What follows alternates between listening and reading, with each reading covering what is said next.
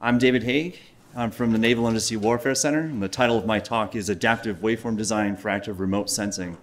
And I chose that title because while I do active sonar at the Naval Undersea Warfare Center, this is an air and space symposium, most of you are interested in radar or LiDAR, and so remote sensing kind of covers all of those things.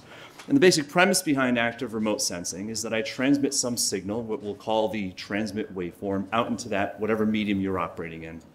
And that signal gets reflected back by other objects in that medium, and we get a received signal in the form of echoes. And based on the structure of those echoes, I can infer a great deal about the nature of that object. For example, the time delay between the transmission of that waveform to the reception of the echo determines my target range.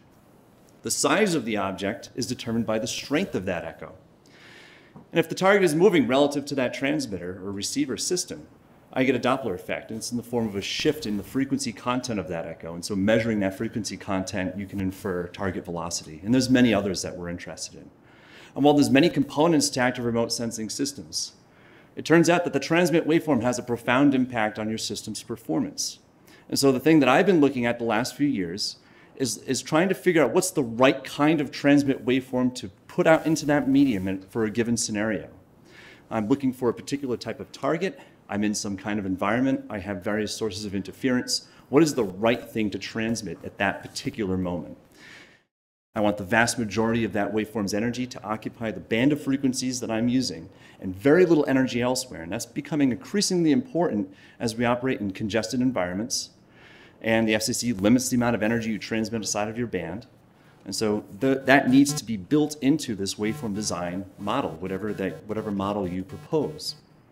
Right, so I'm proposing to do it using a technique known as multi-tone sinusoidal frequency modulation. Right, so the basic premise is, if you look in this left plot, this upper left panel, that is the way I'm sweeping through that band of frequencies. And that modulation function is a weighted sum of sinusoids. Right? I can adjust those weights to generate different types of modulation functions, and that's how I adapt the transmit waveform. Because I use a finite number of sinusoids, and this is a nice smooth modulation function, it has very high spectral efficiency, and that's what I'm showing that right plot there. Most of the energy is in the band I'm sweeping through. There's very little energy elsewhere. But I want to enhance that. I want to take these designs and adapt them and refine them even more, and that's what I focused on in the last year. Right, so here are just two examples of that.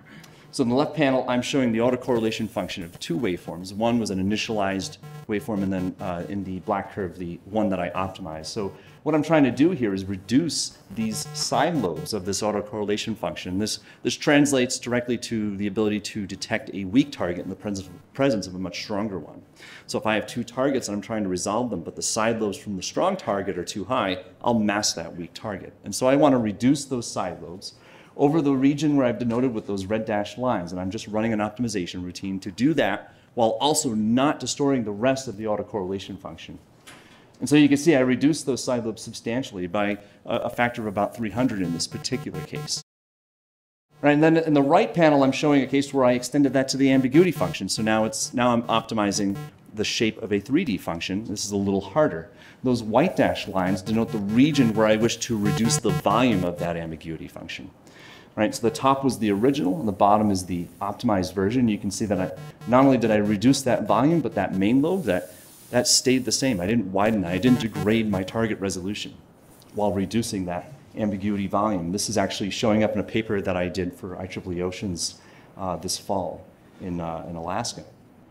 Right, so just to briefly go over what I'm doing, adaptive waveform design is an interesting problem. It's very challenging, and I'm approaching that problem using multi-tone sinusoidal frequency modulation.